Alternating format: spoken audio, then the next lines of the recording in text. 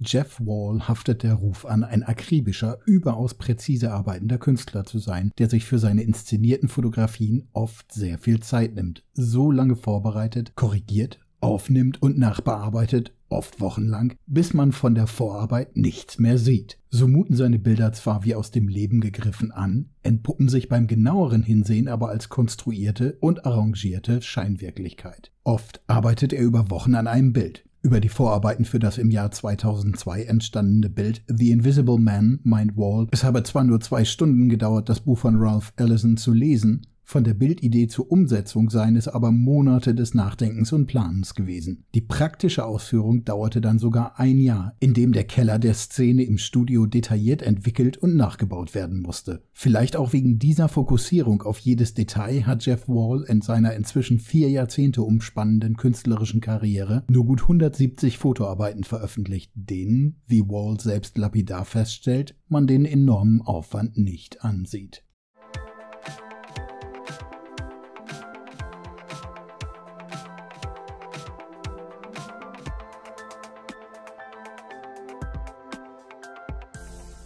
Jeff Wall, 1946 im kanadischen Vancouver geboren, ist bekannt für seine großformatigen, inszenierten Fotografien. Mise en scène, die oft eine narrative Qualität haben und in ihrer Komposition und Anlage häufig an Gemälde erinnern. Dies mag darin begründet sein, dass Wall zunächst Kunstgeschichte an der University of British Columbia studierte, bevor er sich der Fotografie zuwandte. Walls Arbeiten enthalten häufig direkte Referenzen oder Bezüge zur Kunstgeschichte. So ist seine Fotografie The Thinker beispielsweise ein Zitat der gleichnamigen Skulptur von Auguste Rodin. The Storyteller ist an das Frühstück im Grünen von Edouard Manet angelehnt und Die Freiheit führt das Volk von Eugène Delacroix, das Vorbild für Walls Fotografie mit dem Titel The Stumbling Block. In The Destroyed Room bezieht er sich auf Eugène Delacroix' Der Tod des Sardanapal von 1828. Wall interpretiert hier Altes neu. Delacroix' dynamisches, chaotisches Historiengemälde wird in das Medium der Fotografie übersetzt, dabei reduziert und von menschlichen Figuren befreit. So wird es zum unbewegten, eingefrorenen Stillleben, zeigt direkt die Spuren der Gewalt, aber nicht die Gewalt selbst. Die Geschichte bleibt beim Betrachter, der anhand der Details die Geschehnisse rekonstruieren muss. So können Walls Fotografien nicht nur einmal gesehen werden, mit jedem neu entdeckten Detail kann sich auch das Narrativ des Bildes für den Betrachter verschieben, verändern. Diesen intendierten Effekt schildert Wall so. Jedes Foto verweist auf einen bestimmten Zeitpunkt. Sobald der Betrachter diesen Moment erkennt, kann er überlegen, was davor war und danach kommt. Man hat also das Gefühl, einen Teil einer fortlaufenden Geschichte zu sehen. Aber Bilder erzählen ja keine Geschichten. Wall verweist darauf, dass ein Bild dem Betrachter zwar gefallen kann, es aber nicht schafft, selbstständig zu erzählen. Die Betrachter schreiben die Geschichten, nicht der Künstler. So wisse er selbst beispielsweise in seinem Werk The Overpass nicht, wer die 4 mit Gepäck beladenen Figuren sind, wo sie hingehen oder was der Zweck ihrer Reise ist. Wir selbst können uns überlegen, wer diese Menschen sind. Dann schreiben wir die Geschichte und jede wird, so Wall, anders sein. Die auf diese Weise gelieferten Wirklichkeitsfragmente reduzieren komplexe Handlungen auf einzelne Eindrücke, die die Funktionsweise unserer Wahrnehmung imitieren. Lückenhaft, wählerisch, aber im besten Fall das große Ganze im Kleinen erkennend. Die Tatsachen werden im Kopf des Zuschauers zu einem logischen Zusammenhang verknüpft, springend, nicht ineinandergreifend. In den so entstehenden, individuell suggestiven Erzählstrukturen seiner Fotografien nähert sich Wall dabei den Vorbildern des neorealistischen Films mit seiner zeitlichen Verortung im Hier und Jetzt in der Lebenswelt der Menschen an. Dessen erklärtes Ziel war es, die Dinge, wie sie sind, fast allein sprechen zu lassen und sie so bedeutsam wie möglich werden zu lassen. Mit Laien inszeniert Jeff Wall Bilder, die oberflächlich betrachtet scheinbar diesem Anspruch folgend dem Alltag entsprungen sind, wie spontan aufgenommen erscheinen, in Wahrheit aber immer wieder sorgfältig inszeniert und so lange wiederholt wurden, bis der Künstler mit dem Bild zufrieden war. Über die Aussage, er komponiere alles in seinen Bildern sorgfältig durch, sagte Wall selbst indes: Sie sollten dieses Zeug nicht lesen, das ist der Google-Effekt. Jeder Künstler hat mit Klischees zu kämpfen. Eines, das mir anhaftet, ist, dass alles handgemacht ist. Fast so, als hätte ich das Bild gemalt. Ich habe wohl in der Vergangenheit einiges dazu gesagt, das ich nicht hätte sagen sollen. Fakt ist aber eben auch, dass Wall immer wieder Bilder so lange vorbereitet, aufgenommen und bearbeitet hat, bis das Ergebnis die Realität übertrifft. So berichtet der Künstler selbst davon, wie er für das Foto Men Waiting 20 Laienschauspieler in Regenkleidung und mit Regenschirm 2 Wochen lang täglich zum Shooting einbestellte, bis das Foto der Gruppe wartender Männer für Jeff Wall wirklich überzeugend wirkte, nach Warten, nicht nach Herumstehen aussah. Jeff Wall macht Bilder so komplex wie Filme. Wall bezeichnet seine Methode der Fotografie deshalb selbst auch als Kinematographie. Ähnlich wie bei der Herstellung eines Filmes ist seine Arbeit von der Zusammenarbeit mit Schauspielern und Assistenten abhängig, die ihm bei der Entwicklung seiner sorgfältig konstruierten Sets helfen. Für die Aufnahmen verwendet er eine großformatige Kamera mit Teleobjektiv, um so die hohe Auflösung und den Detailgrad zu erreichen. Sobald sie verfügbar war, benutzte Wall Möglichkeiten der digitalen Bearbeitung, vergleichbar der Arbeitsweise von Thomas Struth oder Jeremy Crutzen, Bilder zu manipulieren und aus zahlreichen Elementen zusammenzusetzen. Die Fotografien, auf Transparentfolien gedruckt, werden in Präsenzausstellungen in wandmontierten stählernen Leuchtkästen, Lightboxes, präsentiert. Ein von Wall in den 1980ern entwickelter Ansatz, der seitdem die Präsentation und Rezeption seiner Arbeit prägt. Jeff Wall sieht den Leuchtkasten als die optimale Form der Präsentation seiner Bilder. Er selbst bezeichnet ihn als Delivery System, als Liefersystem im Sinne einer sinnvollen Vorrichtung, um die Inhalte seiner Fotokunst zu transportieren. Verschiedentlich werden aufgrund dieser Ausstellungsform in der Kunstkritik Parallelen zur Leuchtreklame gezogen, wie sie im urbanen Raum auch zur Präsentation großformatiger Werbeplakate eingesetzt wird. Zugleich erinnert das Präsentationsverfahren an das Erscheinen des einzelnen Filmbilds auf einer Kinoleinwand. Eines der bekanntesten Werke von Jeff Wall ist A Sudden Gust of Wind after Hokusai. Es zeigt eine flache, offene Landschaft, in der Figuren im Vordergrund erstarrt sind, während sie von einem plötzlichen Windstoß erfasst werden. Die Fotografie basiert auf dem Holzschnitt Reisende in einer plötzlichen Brise bei Airi aus der Sammlung 36 Ansichten des Fuji von Katsushika Hokusai. Wall fotografierte über einen Zeitraum von 5 Monaten Schauspieler in einer Landschaft außerhalb seiner Heimatstadt Vancouver, jeweils bei sich ähnelnden Wetterbedingungen. Anschließend kollagierte er die Elemente des Fotos digital, um die gewünschte Komposition zu erreichen. Das Ergebnis ist ein Tableau, das in der Art eines klassischen Gemäldes inszeniert erscheint. Das martialische Dead Troops Talk, A Vision After an Ambush of a Red Army Patrol near Mokoor, Afghanistan, Winter 1986, entstanden über einen Zeitraum von beinahe 6 Jahren, zeigt in den monumentalen Maßen von ca. 2,30 Meter x 4,20 Meter die Folgen eines fiktiven Angriffs auf eine Patrouille der Sowjetarmee durch die Mujahedin während des sowjetisch-afghanischen Krieges. Die sowjetischen Soldaten erheben sich von den Toten, mit Wunden und fehlenden Gliedmaßen als sichtbaren Folgen des tödlichen Angriffs. Ihr Verhalten irritiert. Einer von ihnen zeigt zum Beispiel einem anderen seine Wunden, andere scheinen über ihre zerrissenen Körper zu scherzen, andere beklagen das gerade erlittene grausame Schicksal. Die Herstellung der Fotografie erforderte enormen Einsatz an Mensch und Material. So war neben Beleuchtern, Szenenbildnern und einer Vielzahl an Schauspielern für das Make-up der Verletzungen die Spezialeffekte-Firma The Character Shop verantwortlich. Die unmittelbare, augenblickhafte Szene ist also abermals das Ergebnis minutiöser Planung und Logistik und von digitaler Komposition der verschiedenen Bildelemente. Wall ließ sich hierbei von der Kriegsfotografie und auch von Künstlern wie Francisco Goya, insbesondere von der Grafikserie Die Katastrophen des Krieges oder von Édouard Castres imposantem Panorama des französischen Rückzugs im Deutsch-Französischen Krieg inspirieren. Es ist bis heute mit ca. 3,7 Millionen Dollar übrigens das teuerste gehandelte Werk des Künstlers.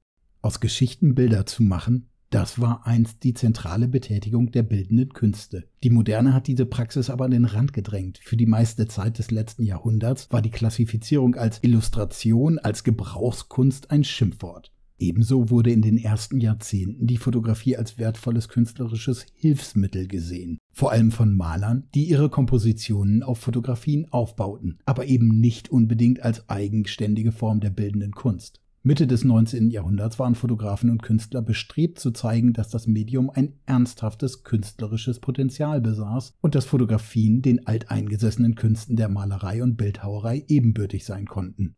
Dazu inszenierten und fotografierten sie unter anderem Tableaus, die auf literarischen oder biblischen Geschichten basierten, die traditionell den Malern und Bildhauern vorbehalten waren. Andere Fotografen inszenierten bekannte historische Ereignisse neu, die sie aufgrund der technischen Grenzen der frühen Kameras und Negative nicht in Echtzeit festhalten konnten. In seiner überdimensionalen, an Details reichen und fesselnden Fotografie widmet sich Jeff Wall der Herausforderung der Visualisierung des Prologs von Ralph Ellisons Roman The Invisible Man aus dem Jahr 1952. Der die Geschichte im Rückblick erzählende Ich-Erzähler ist ein namenlos bleibender afroamerikanischer Mann, der sich selbst für unsichtbar hält. Er sitzt in einem von ihm besetzten unterirdischen Kellerraum eines nur an Weiße vermieteten Gebäudes am Rande des Manhattaner Stadtteils Harlem, wo er die gesamte Decke, jeden Zentimeter davon, mit 1369 Glühlampen bestückt hat, die mit illegal entnommenem Strom betrieben werden. Von diesem hellsten Punkt in ganz New York aus werden die sozialen Erfahrungen im Leben des Erzählers beleuchtet, angefangen bei seiner Schulzeit. Dabei ist seine Unsichtbarkeit indes keine physische, sondern eine soziale Unsichtbarkeit. Als Schwarzer wird er von seinen Mitmenschen im Amerika der Nachkriegszeit nicht wahrgenommen. Ich bin unsichtbar, verstehen Sie, erklärt der namenlose Protagonist. Einfach, weil die Leute sich weigern, mich zu sehen. Ausgehend von dieser Selbstaussage des Invisible Man hat Wall in seinem Studio in Vancouver die konkrete Form von Ellisons metaphorischem Raum bis ins kleinste Detail ersonnen und entwickelt, um den unsichtbaren Mann sichtbar zu machen. Jeff Walls Absicht war es dabei aber keinesfalls, den Text wörtlich zu illustrieren. Der Prolog des Romans enthält auch nur wenige konkrete Angaben, sondern dem Bild, das er in seinem Kopf entstehen ließ, eine Form zu geben. Zahlreiche seiner Bilder entstünden aus Unfällen auf der Straße, aus Ereignissen, die er zufällig miterlebt habe. Mit The Invisible Man sei es genauso, nur dass sich der Unfall ereignet habe, als er zufällig ein Buch las. Ich hatte beim Lesen das gleiche Gefühl, das ich schon oft hatte, wenn ich etwas auf der Straße oder an einem anderen Ort gesehen habe. Das Gefühl, dass sich mir eine Gelegenheit für ein Bild bot. Die Fotografie eröffnet den Blick in ein klaustrophobisch beengt wirkendes Interieur, ein Kellerversteck, das scheinbar die ganze einsiedlerische Lebenswelt eines Menschen, all sein Hab und Gut, in einem einzigen kleinen Raum versammelt. Die im Atelier in akribischer Requisitenarbeit bildstrategisch aufgebaute Szenerie soll zunächst vor allem einen Eindruck von pseudodokumentarischem Realismus, von Echtheit und Unmittelbarkeit, Wirklichkeit und Wahrhaftigkeit hervorrufen, den Betrachter in das Bild, die Szene und sein Narrativ hineinholen. Es sitzt in dieser uns präsentierten Höhle, halb abgewandt im verlorenen Profil mit dem Rücken zum Betrachter, auf einem schäbig wirkenden Klappstuhl ein dunkelhäutiger Mann im weißen Unterhemd, barfüßig und trocknet einen Topf ab. Ihm gegenüber steht ein Grammophon, das er wie beim Lauschen sinnierend anzublicken scheint. Der Stuhl findet auf der linken Seite des Bildes sein leeres Gegenstück. Er ist ebenso wie der grüne Plüschsessel dem Protagonisten zugewandt, beinahe so, als säßen darauf andere unsichtbare Gesprächspartner. Die an Stangen und Bügeln von der Decke hängenden Tücher und Kleidungsstücke auf der rechten Bildseite bauen visuelle Barrieren auf, die den Blick in die Raumtiefe einerseits beschränken, diesen dabei andererseits auf die menschliche Figur lenken und dort fokussieren. Ähnlich verhält es sich mit den über und über mit Gegenständen und Utensilien übersäten Möbelstücken, scheinbar eine improvisierte Küche mit Geschirr in der Spüle, die hier den kleinen Kellerraum erkennbar begrenzen, einengen.